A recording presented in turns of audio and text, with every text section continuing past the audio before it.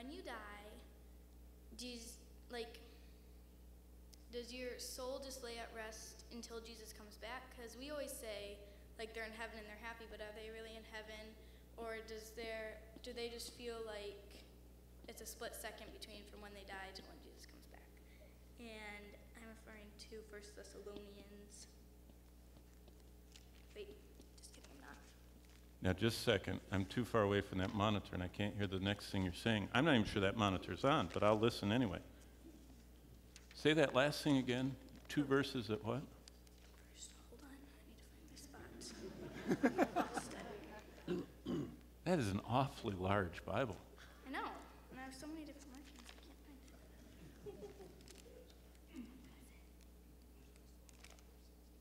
That was right. Okay. 1 Thessalonians 4:16, which says, "And the dead in Christ will rise first."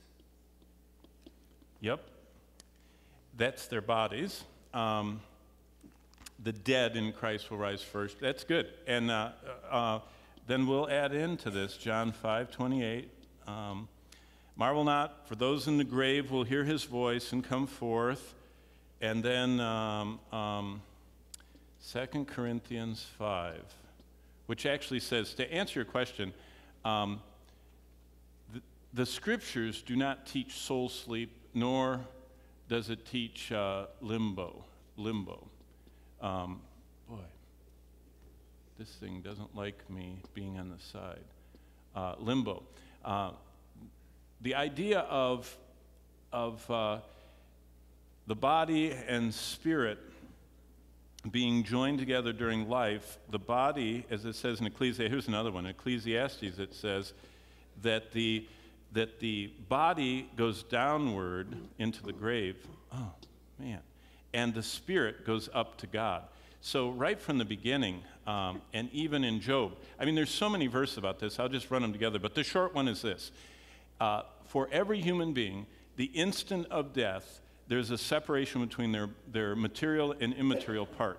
The soul, or the spirit, is the non-physical part of us. The body is the physical part, and the body goes right back to the ground from which God made it, but the soul goes to the place that the Creator determines. And as long as we're on this, we might as well just keep going while we're talking. So where did you go? Where did you land? Oh, right there in the middle. Okay. Oh, are you a Hinkle? I didn't hear your name. Oh, well, I wondered where that was a thick Bible. Here we go.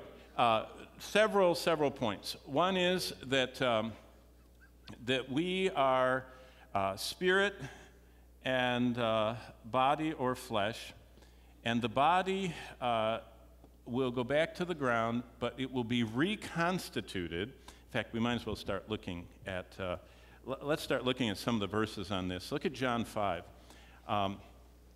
And Jesus, I mean, the Jews were very much interested in this, just like we are.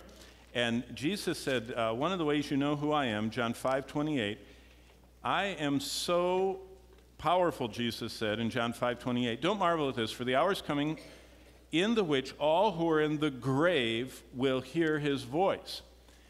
Grave is the concept in the Old Testament of Sheol and Hades. Hades, Sheol, also it's called the pit. This is the dwelling place of the eternal, non-material part of people. Go to this place. Everyone up until the cross went to the same place. They went to this resting place where they were conscious, the grave. That's where David said he was going with his child of Bathsheba that died. But Jesus said, everybody in the grave can hear my voice, and they will, verse 29, come forth, those who have done good to the resurrection of life, and those who have done evil to the resurrection of condemnation. So Jesus is saying, I can speak to the people that are in the grave. But now, turn to Luke 16, go back a book. In Luke 16, I really believe that this is not a parable.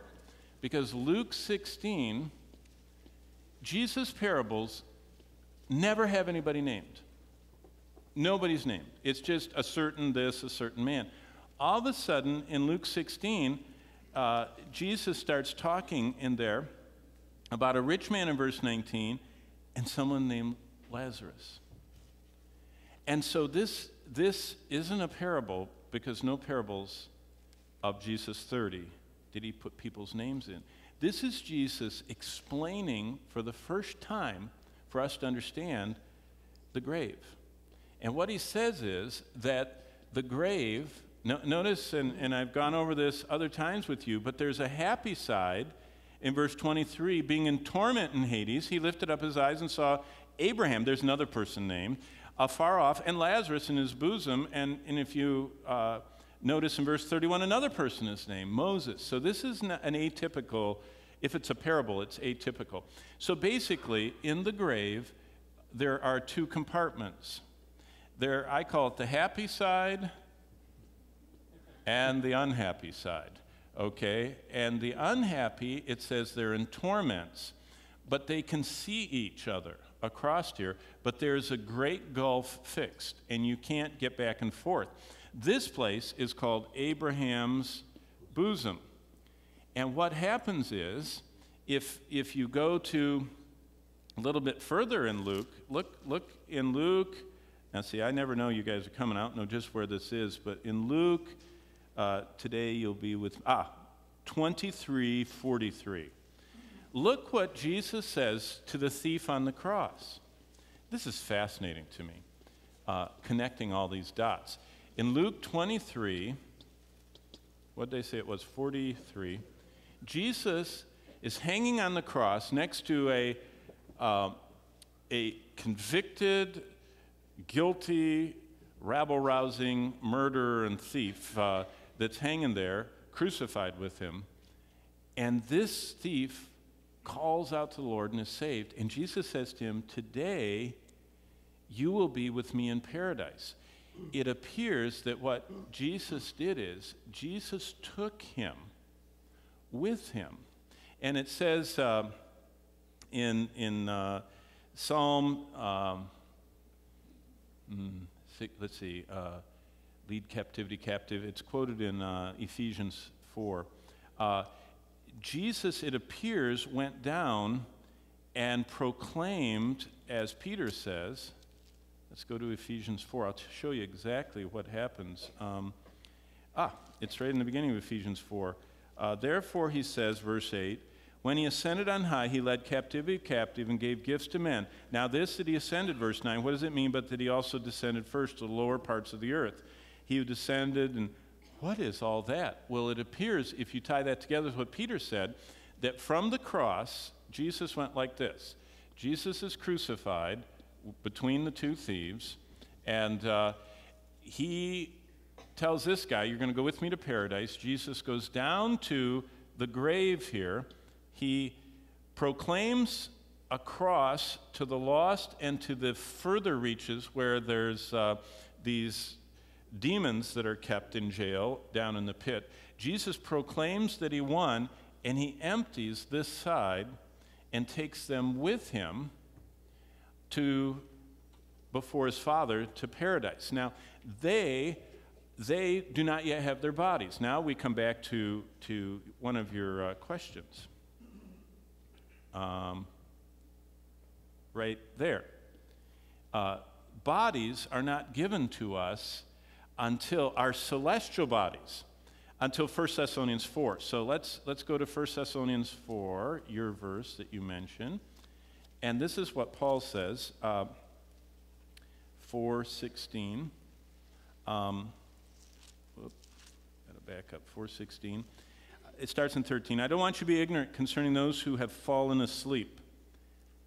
Euphemism for death. Lest you remember, Jesus said Lazarus sleeps. Lazarus was dead. Sleeping it's not soul sleep. It's death. The body dies. The soul does not sleep. The body is sleeping in the ground. In fact, just one more thing to come on. How do I get my? Oh, there it is. Let me get my special page. The word sleep is koimeo. A sleeping place came into English as koimetary, or we in English say cemetery. But that's actually a sleeping place. After Christianity, cemeteries began to be called sleeping places for bodies because they're going to rise. Before Christianity, they were called necropolises, necropolis, a city of dead, because they didn't believe in resurrection. And so dead people were in cities before Christ. After Christ, bodies were sleeping. This is the word sleep. And so sleeping places for bodies. So what it says right here in Ephesians 4, or I mean in 1 Thessalonians 4 is, for if we believe Jesus died, verse 14, rose again, even so God will bring with him those who sleep in Jesus. They're not, verse 14, they're not down somewhere in the pit anymore. See, they're not down here anymore. Those who believe are with him. But here's where they get their bodies. For the Lord himself will descend from heaven with a shout, with the voice of the archangel, with the trumpet of God, and the dead in Christ will rise first, and then we who are alive and remain shall be caught up together with them in the clouds. Does it say anything about the bodies? No. Paul enlarges on that in 1 Corinthians 15. So now back up to the left in your Bibles to 1 Corinthians 15, and notice what it says. 1 Corinthians 15, verse 50. Flesh and blood cannot inherit the kingdom of God, so our bodies can't go to heaven like they are. Nor does corruption inherit incorruption. I tell you a mystery. We shall not all sleep, but we shall all be changed. Every time I read that verse, that's the theme verse of our nurseries here at Calvary. They don't sleep in there, but we always change them. Did you know? You always have to say that. But we shall not all sleep, but we shall all be changed. That's not about the nursery. For some of you are puzzled. That was a joke. We won't all die, he's saying in verse 51, but we'll all be changed in a moment, in the twinkling of the eye, at the last trump. For the trump will sound, and the dead will be raised incorruptible, and we shall be changed. For this, verse 53, this corruptible must put on incorruption, this mortal must put on immortality. And on he goes. So, what's happening is Jesus emptied the redeemed side of the grave. He took them with him to paradise. So Jesus calls heaven the paradise of God in Revelation. So he took the thief with him to paradise, and they are all there, but they are spirits without bodies. You say, what are we talking about there? Now look at what Paul says in 2 Corinthians chapter 5. 2 Corinthians 5. So go to the right a little bit. He starts in verse 1. For we know that if our earthly house, that's our body, this tent is destroyed, we have a building from God. He's talking about our celestial, our eternal bodies. A house not made with hands, eternal in the heavens. For in this we groan, earnestly desiring to be clothed with our habitation which is from heaven. If indeed we have been clothed, we will not be found naked. For if we are in this tent, we groan, being burdened, not because we want to be unclothed, but further clothed, that mortality might be swallowed up by life. And you kind of get lost after a while. I mean, it's just, Paul is talking about so many truths, but look what he says. Verse 6, we're always confident knowing that while we are at home in this body, while you and I are alive in our bodies, we are absent from the Lord. Verse 8, we are confident, yea, well pleased, rather to be absent from the body and to be present with the Lord. And so what Paul says, going back to your original question, when we're absent from our body, the instant of death, if we're a believer, we're instantly present. 2 Corinthians 5, 6 through 8 says, we're instantly present with the Lord. And so for believers, there is no soul sleep. Now, for example, the Roman Catholic Church teaches that people that are not baptized, or I don't know, I'm not a good Roman Catholic, but they have two limbos, actually. They have limbus infantum, they call it. That's for, it sounds like what it is for. It's for infants. These are for babies that weren't baptized. They go to limbus infantum. Then there's limbus patrum, and that's for patrums, whatever those are. Now, that's for people, I don't know how they do it, but they go to limbo. You've probably heard it. If you went to Catholic school, you heard of, oh, they're in limbo. And what that is, to the Catholics, this is heaven, and on the periphery of heaven is limbus. Now, where do they get all that stuff? It's not in the Bible. They just, I don't know.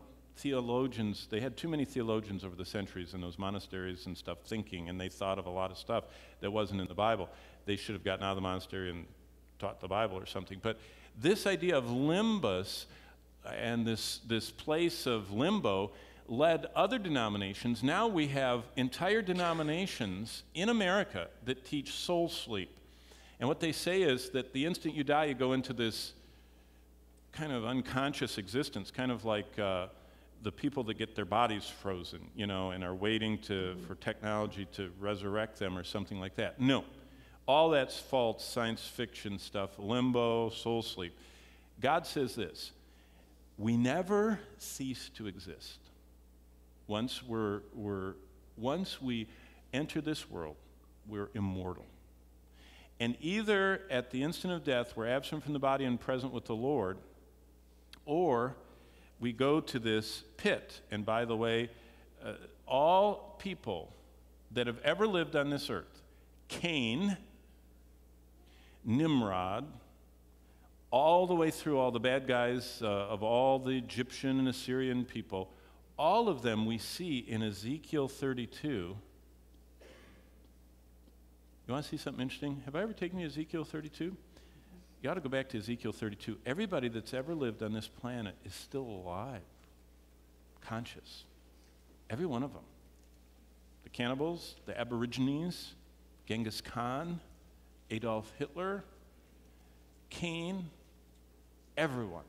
Everyone that got drowned in the flood. They're all still alive. And it says in Ezekiel 32, it starts talking about, starting in verse 18, Son of man, wail over the multitude of Egypt. Cast them down to the depths of the earth, her and the nations of the famous nations, with those who go down to the, what does verse 18 of Ezekiel 32 say? What's that word?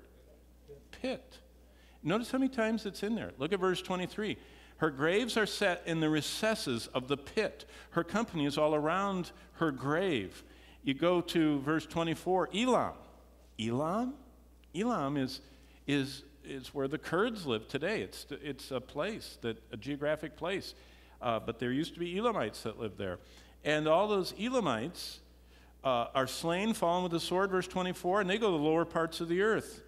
At the end of verse 24, they bear their shame with those that go down to the pit.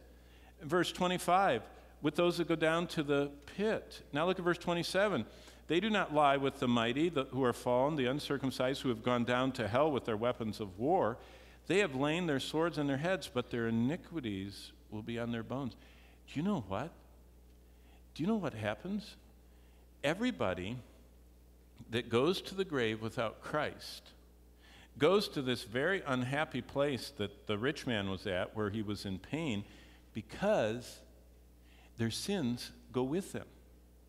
And it's like all through life we're piling up these sins. And actually the picture here is it's like an avalanche. It's like a snowball. We go through life and the sins get bigger and bigger. And when we die, we plummet downward, covered with our sins, and go to this pit, conscious. And look, when other people come, it talks about if you read this whole chapter, it's so interesting that some of the people kind of get up to see who's coming down now. This isn't hell. This is the holding tank. This is the pit. This is the grave. This is the unhappy side where people are in great discomfort, but they're waiting the final judgment. That's for the lost, but for the saved. But when did this happen? Well, this is where, and I started talking this 2 weeks ago. Look at, now one last verse, and then I'll tie it all up. Look at Hebrews 11, the very last verse. The people in the happy side couldn't get out of the happy side. Hebrews 11 says, Abraham had to wait there. Moses had to wait there. That Job had to wait there. Righteous Abel had to wait there. They couldn't get out of that happy side until the last verse of chapter 11. And it says this in verse 40 of Hebrews 11, God having provided something better for us, that they, who's that? That's all these righteous people that are before Christ, they should not be made perfect apart from us. When Christ finished on the cross, that's when Jesus, where's that drawing? Where Jesus, there it was, we went right by it. When Jesus finished his work on the cross, he went down to the happy side, proclaimed his victory, and took all of those with him, with the thief, to paradise. Now, the problem with this is that there is a notion that the Old Testament saints are going to be waiting for some future resurrection. But Jesus said, no. He said, today, Mr. Old Testament saint, thief dying on the cross, today you're going to be with me in this paradise. And so, boy, that's a long answer, but let me just get, what was the question? Let's go back, if I can find, come on. There. No soul sleep. Instantly absent from the body, present with the Lord. Everybody can hear Christ's voice. Jesus calls the bodies out of the grave. 2 Corinthians 5 says we're absent from the body and present with the Lord. Ecclesiastes says that our body goes down, but our spirit goes to our Creator, and he consigns the righteous to the happy side and the unrighteous to the sad side. And Job said, I know that my Redeemer lives, if you remember 1923, and that in my flesh I will see God. So the idea of a resurrection body was always in the Scriptures, but they didn't understand what was going on until the Apostle Paul in 1 Corinthians 15 and 1 Thessalonians 4 showed us a mystery, and he explained all this. And there's one last verse that's real fascinating about this, and that is when Saul went to the witch, and Samuel had already died. Do you remember that in chapter 30 of 1 Samuel? And the witch at Endor did a seance, and she was used to this. She was paid. People would pay her to do a seance, and she worked with all these demons, because demons will tell you anything you want to hear. And they know everything, by the way. Demons know everything because they are in indestructible spirits that can speak every language and go through walls. So they hear everything. They see everything. They know every language. So you can call a demon up to impersonate anybody. And she calls up her demons, and all of a sudden screams, if you read it. Why? A demon didn't come up. Samuel himself came up. She'd never seen a person, a real one. Because it says in the Bible, remember the rich man and Lazarus says, nobody can come back. You just can't come back whenever you want. Demons can't pull you back.